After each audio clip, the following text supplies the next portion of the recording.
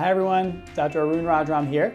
So I wanted to talk about some of the shoulder conditions that I see a lot of in the office. So some of the most common things you may have heard about the shoulder are the rotator cuff, the bursa, the labrum. These are all some of the structures on the inside of our shoulder, and you use it without even thinking about it, right? So every time you raise your arm, it's your rotator cuff moving it. Every time you rotate, it's your labrum keeping the ball and socket centered. And then the bursa is basically a cushion that protects your rotator cuff from getting irritated under your shoulder blade. So these are all things that we use in our day-to-day life and we don't even think about it.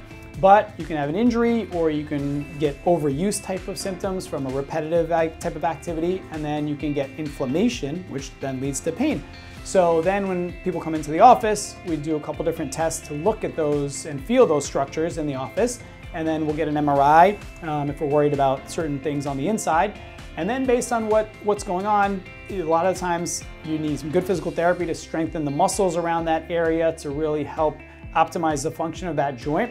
And sometimes if the inflammation lingers, you can do an injection to help bring down the inflammation, anti-inflammatory types of treatment. So most of the time they do get better with the conservative treatment. And as far as surgery, all of our procedures are from orthopedic sports medicine. From that standpoint, are arthroscopic. So arthroscope is a camera, and that camera is basically the size of a pen, like a ballpoint pen. So when I do those procedures, I make little what we call portals in the skin. They're 5 millimeters in length, basically enough to put a small pen camera inside someone's shoulder.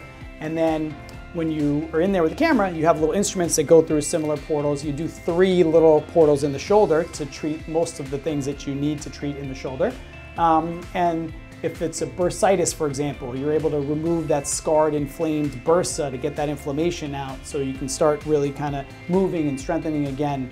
There's different bone spurs that we treat. We're in there. There's labrum tears and other rotator cuff tears that potentially need to be repaired. So based on what the individual has, we tailor treatments accordingly. And the recovery depends, of course, on what someone has going on the inside. But one of my favorite stories to tell is a gentleman, a patient of mine who is a barber. He owns his own barber shop. He had an AC joint issue where his basically collarbone and shoulder blade were bone on bone.